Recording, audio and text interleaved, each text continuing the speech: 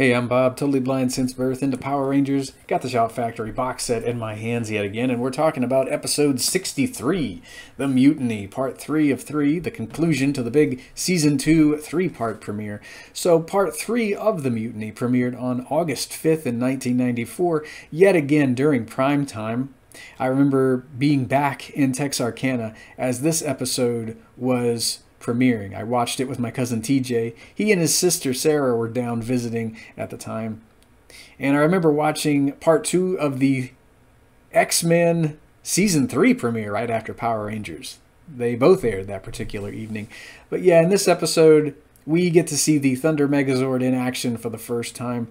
I remember how the Zords, they just stopped attacking as the episode begins. So right at the end of part 2, they were coming at the Rangers, but they suddenly stop when part 3 begins.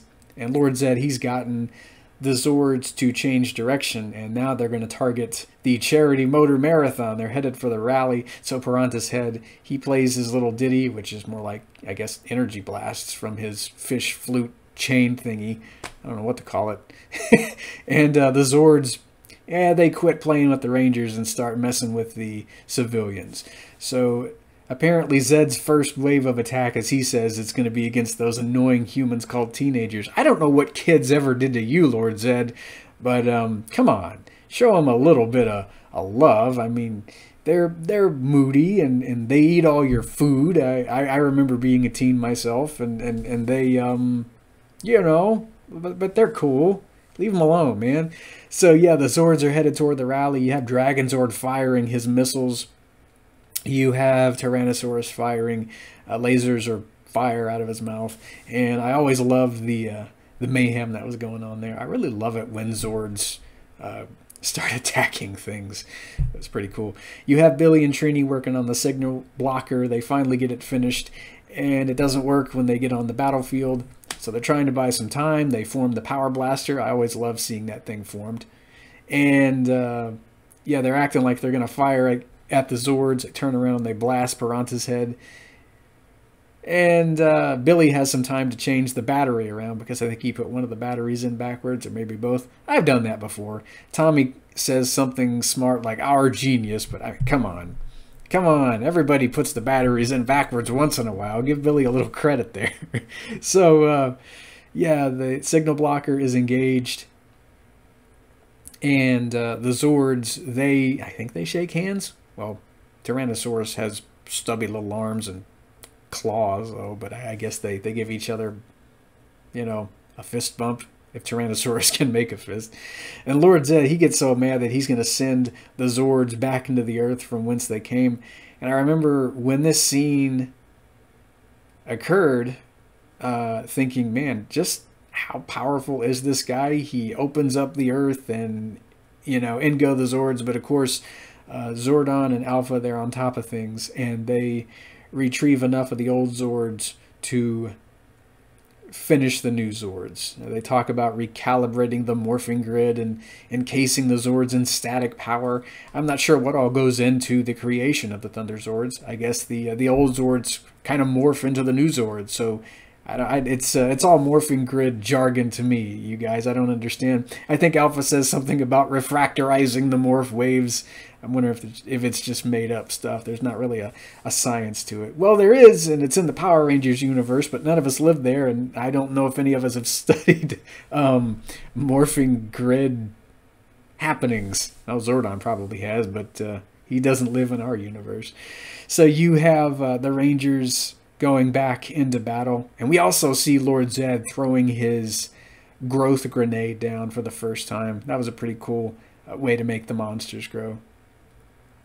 And Piranha's Head, you know how it goes. He grows, the Rangers, they summon all their Zords, and I immediately wanted these things for Christmas. I don't know if any of them were out yet by August 5th. I certainly hadn't seen any of them while we were out and about looking for toys. But yeah, we get to see Red Dragon turning into warrior mode, of course, and then he kind of puts on all the other Zords as if they're armor. I love the Assault Team sled, too, and I remember having to buy the Assault Team and the Red Dragon Thunder Zord sold separately, of course. That's the only way you could combine the Thunder Megazord. I don't know if they made an actual complete set. I had to buy them separately from a little place called Lane's Toyland in Texarkana, if anybody remembers that. I don't even know if it's still there. I've been away from Texarkana for 15, 16, 17 years now. I don't even know.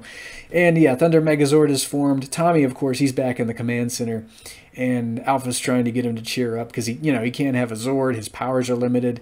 Alpha says they're going to work on a way to bring his powers up to full. And of course, the Parantis head goes on the offensive, and they fight for a bit, and rather than a finishing slash from the Power Sword, he is dispatched with the new Thunder Saber. I like the Thunder Saber quite a bit because it was in that sheath, and I think it looked a bit more fancy than the old Power Sword did. I want to say it might have looked a bit more like a king's weapon, or it had a jewel in the handle. At least the toy did.